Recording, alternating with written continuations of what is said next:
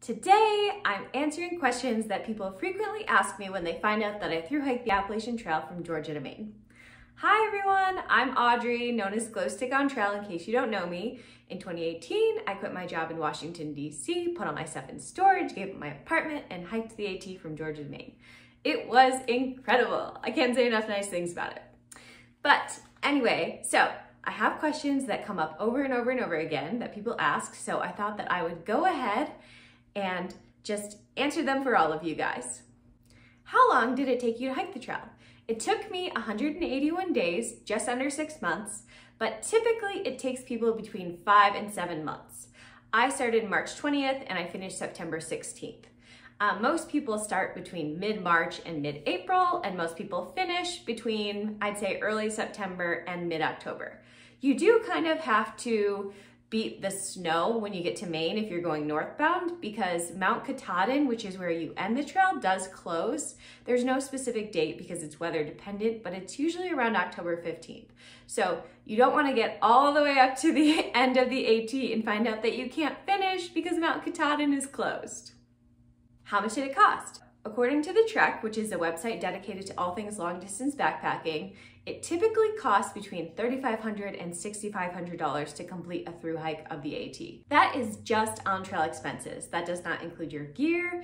It does not include your bills back home, the things that you might need to pay for once you are off the AT. So for myself, I had some bills back home that I had to pay. So everything included on trail, plus my bills back home, I spent probably between $7,000 and $7,500. I was on the higher end. My trail family, well, we did share hotel rooms, so I wasn't paying for my own rooms or anything. We were pretty loose with our spending when we would get to towns. We'd go to restaurants, we'd go to breweries. We were basically having the full experience. There are definitely ways to do it cheaper. If you want to save money, stay out of towns. Towns are a money suck. How did I train? I didn't really train, but I should have. I had a strange mystery illness the winter before I started the trail, and it took me out for weeks. I was exhausted for weeks. I got tested for several things, nothing came back, but I had to miss a whole week of work, and I was literally exhausted for so long from this. My mom's a nurse and she was convinced I had the mumps. Maybe I did, who knows? Anyway, so that kind of took some time away and energy away from some time that I was going to train. But if I were to recommend how you train, I would say hike with a backpack, a heavy backpack, as much as you can before you get on trail. Because I found personally, I live in Colorado now, I do a ton of hiking very regularly, and even when I'm in great hiking shape, once I put on a backpack, it's a complete freaking game changer. It's so much harder. My legs get so much more sore. So I think no matter how great of hiking shape you're in, you need to be hiking with a backpack. That is how you should be training. That's my advice anyway. And that's what I would do next time. Did you carry a gun on the trail? No, I did not. That's all I'll say about that. Did you feel safe on the trail? Yes, I felt extremely safe on the trail. So what you don't really realize until you actually get out there and do it is that hiking the AT there's a lot of other people who are doing it, and most of those people are starting at the same place, going in the same direction at the same time within the same month-long period. So there could be 50 people starting the AT on the same day that you do. And if you never want to camp alone on the entire AT, you don't have to. There are shelters every few miles. You can stay in the shelters. You can camp at those shelters. There are other campsites that don't have shelters, but people still congregate at. It's a very friendly trail. People look out for each other. The communities around the trail are used to hikers, and there are so many people out there who are willing to help hikers.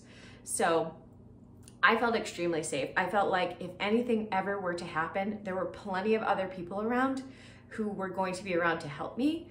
And you also realize very quickly that word spreads very quickly on trail. People talk to each other. People look out for each other.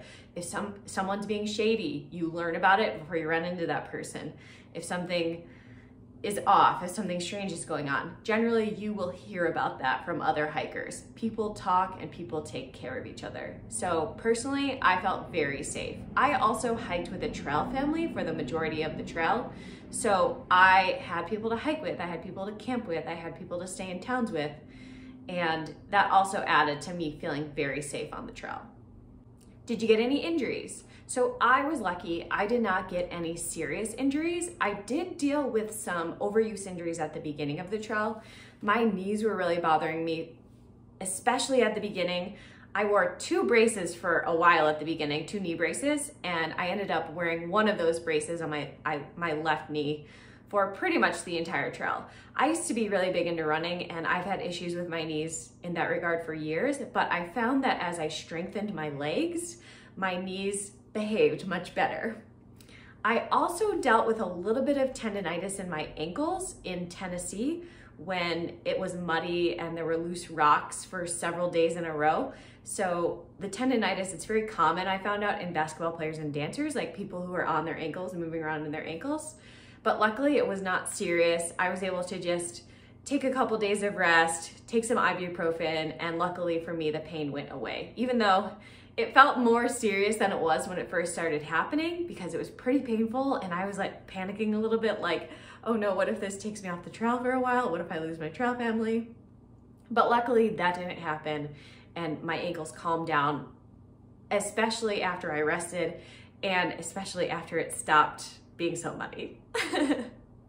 What did you eat? I ate a lot of junk food, which I would not recommend. I really, next time, need to get my nutrition way better in line because I came off the trail with anemia and high cholesterol.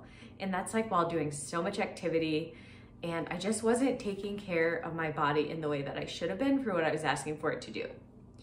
So for breakfast, I would usually eat granola with powdered milk and coffee. For dinner, I would eat nor pasta sides or rice and bean sides, or indomie, which is fancy ramen, or ramen.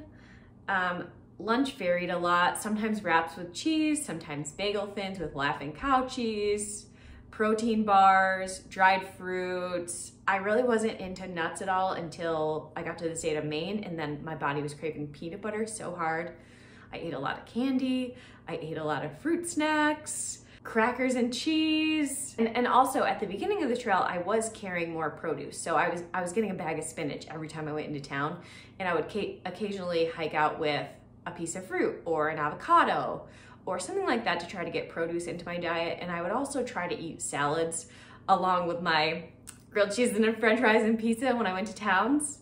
But it just wasn't enough. I had emergencies, which I was like, oh, I'll drink these instead of taking vitamins, but I found that I just didn't want to drink them, so I didn't end up taking a vitamin at all.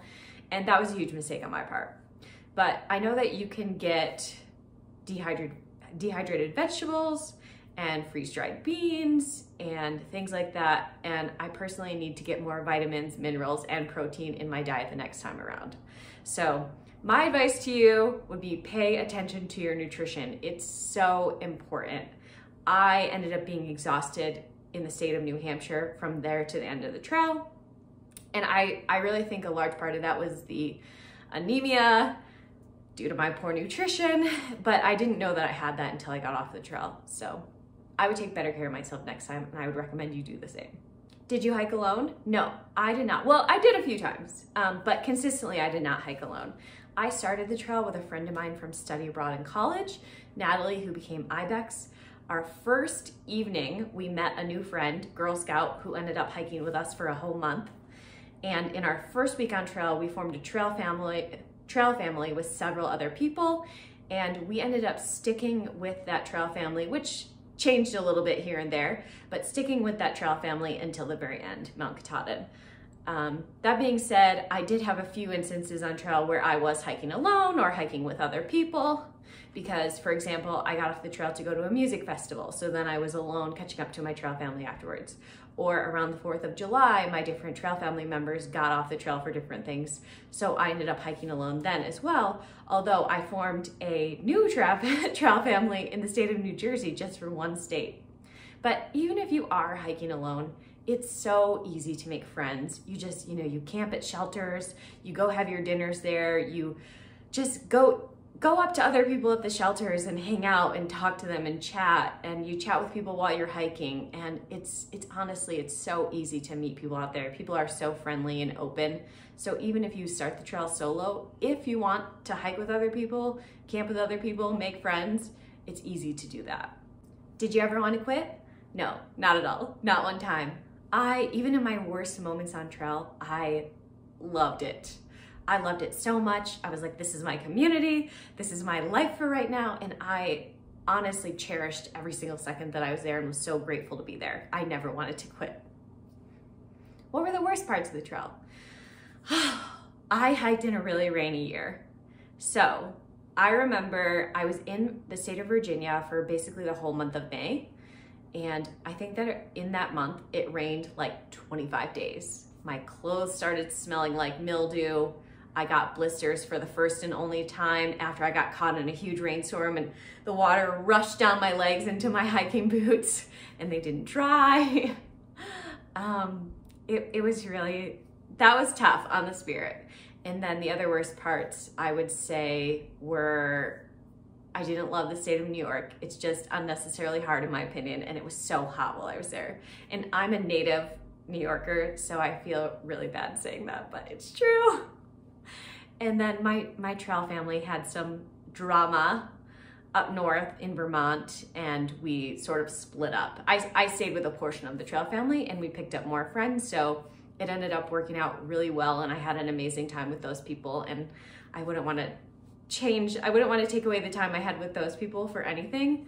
So I think that it all worked out, but in the moment it was really hard. So what was your favorite state?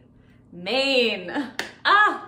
Maine was everything I wanted the trail to be for the whole entire time. And that's not to say I didn't love the trail the whole time, because I freaking did. But Maine was just otherworldly. So freaking beautiful. The people were so nice. The campsites were incredible. The weather, it was sunny pretty much the entire time. It was rainy our first day that we stepped in, and it was sunny all except for one other day the entire time we were on the trail in Maine, which was just wild after dealing with so much rain and crappy weather the whole rest of the trail. We felt like we were rewarded for making it that far. It was like the promised land. It was incredible, and I never wanted to leave. Would you do another thru hike? In a heartbeat, yes. I loved my AT experience so much, and I really want to do the Pacific Crest Trail, so that'll be next on my list. And I definitely want to do the Colorado Trail as well. After the AT, I moved to Colorado, and I freaking love my new state, and that trail looks amazing. It's just that it's like 480 miles or something, so I couldn't really justify quitting a job to go 480 miles, but I do feel like someday there will be an opportunity, and I will also hike the Colorado Trail. Continental Divide Trail? I don't know, we'll see. I've driven through Wyoming for hours on end by myself, and I can't imagine hiking through there is that much fun, except the one river range looks amazing, but maybe I'm wrong, and maybe Wyoming will be amazing and it will surprise me. It's just that there's a lot of plains and desert out there that I drove through, and it really intimidated me. So I don't know, if you like hiking in Wyoming, let me know what I'm missing. And if you guys have any other questions that I can answer about the experience, let me know in the comments. I obviously love talking about my AT experience, so I would love to hear from all of you. Anyway, I hope that you liked this video. Do me a favor, like and subscribe. I'd really appreciate it. Thank you. I'll see you all later.